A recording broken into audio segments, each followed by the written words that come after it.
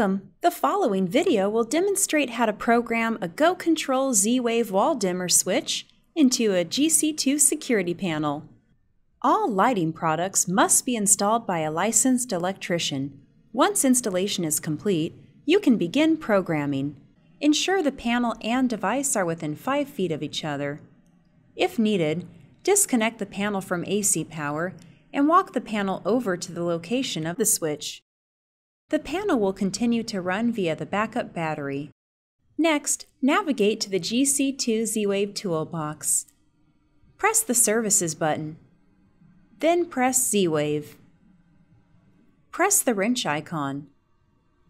Enter the installer code. The default installer code for the GC2 is 15661. You are now in the Z-Wave toolbox. Z-Wave devices may need to have past programming removed before they can be added to a panel, even if they are new. We do this by performing the removal process, which is also known as exclusion. To begin the removal process, select the Remove Devices button. The Remove Z-Wave Devices screen will appear. Press either the bottom or the top of the paddle 2 times. You will see a notification on screen that the device was removed. Press OK.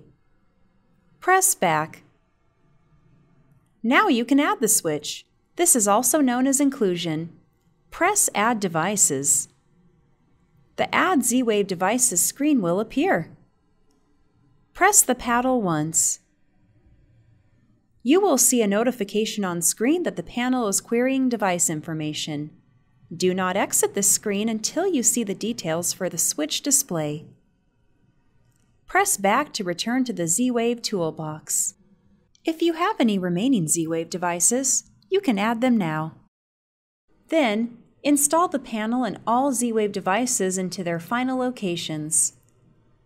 Lastly, complete a network rediscovery. During network rediscovery, the panel will recreate its Z-Wave routing table and optimize the mesh Z-Wave network.